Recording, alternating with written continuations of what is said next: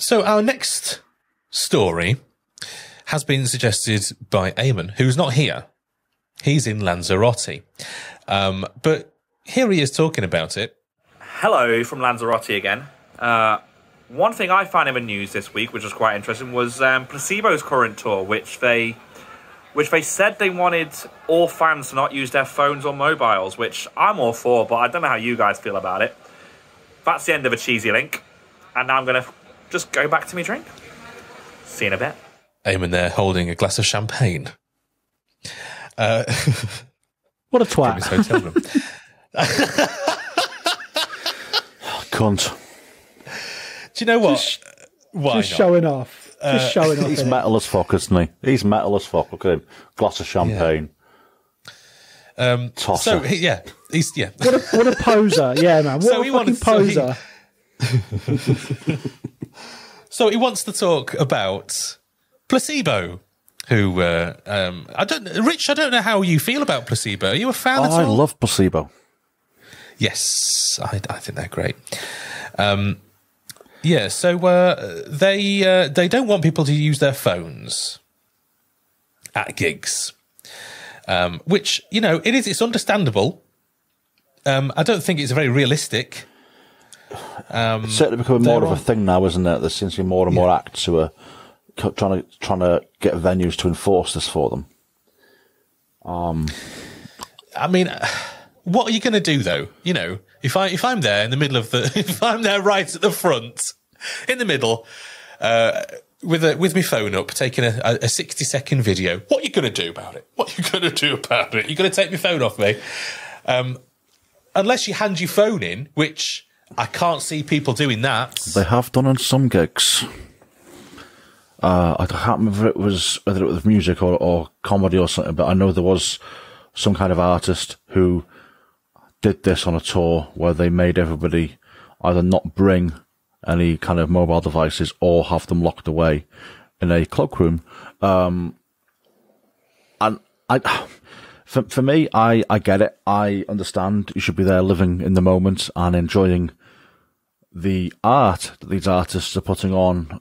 But at the same time, as you just said about taking a 60-second video or taking a couple of pictures, that's not what this is about. I don't think it's for people who literally watch the entire gig through their mobile phone. And there's nothing more annoying than seeing just a sea of mobile phone screens in front of you. Yeah, I know what you mean. I mean, I don't see. I see less and less of that now. I don't see. There's some, you know, when I was a steward and I used to work at the arena in Manchester and various other places, you would see at certain kinds of gigs, there'd be a certain kind of punter who would watch their phone, would watch the gig through even an iPad screen, which always baffled me.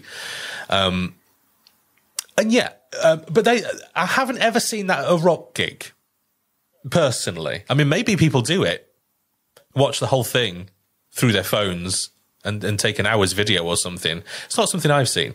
But if I come to a gig, I'm taking my phone because I don't carry cash. I pay for things with my phone so that I don't have to carry cash. I don't have to carry cards. My tickets are even in my phone. So I haven't really got a choice. I mean, I've got a fancy watch that I can put tickets on. And but I don't want my phone, though, really. That's a very good point. So, you know, we promoters encouraging mobile ticketing and promoting contactless transactions, but you don't want people to get their phones out or have them with them. It's kind of goes back on what they're trying to say, doesn't it? Kind of contradicts it. Yeah. Lee, do you take your phone to gigs?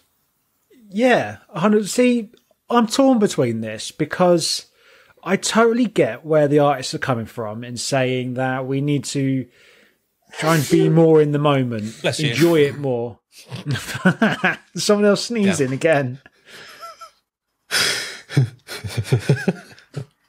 Bless her. Go on. Anyway, I get what artists are trying to say when living in the moment and not, but at the same time, I take my phone to gigs and festivals and take a few videos of 60 seconds to 30 seconds worth of footage as a memory for me.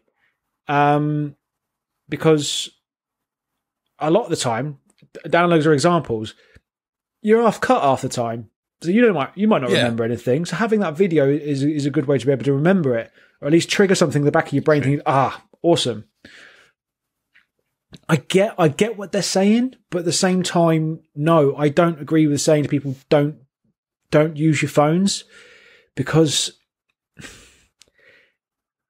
it's a keepsake, and I think that's really important, because you're not always going to remember stuff like that.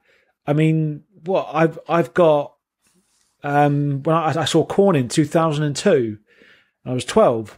And I have a vague memory of it, but I reckon I probably remember it a lot better when phones back then actually had the capabilities.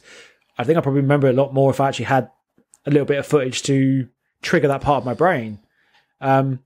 Speaking of Korn, I'm lucky enough that Korn actually recorded their 2014 gig at Brixton and put it onto YouTube for everyone to see.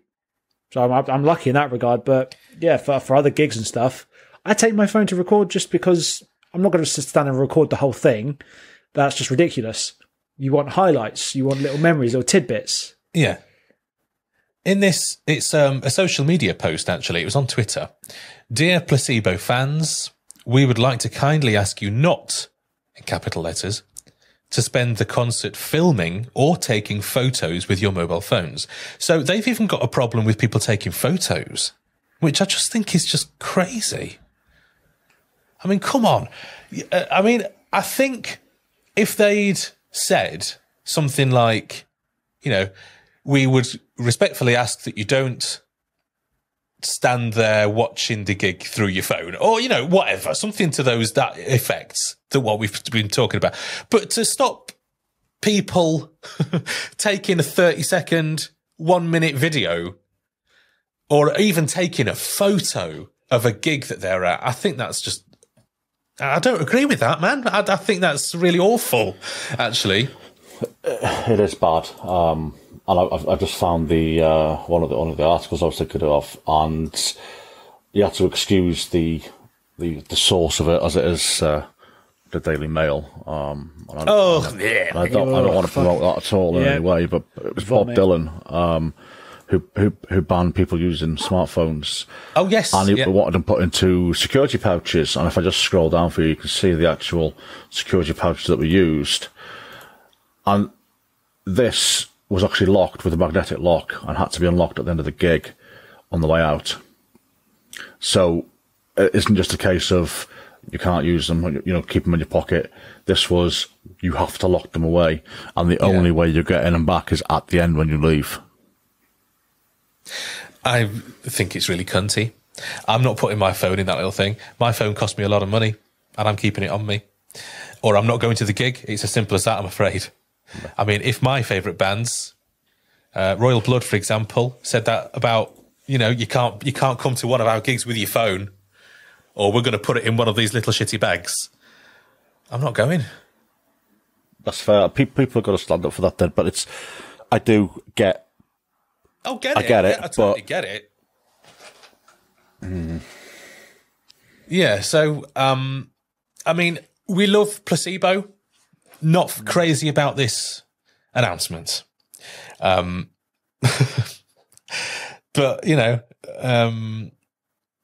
you'll see them at download and they can't fucking do anything about your phone then, can they?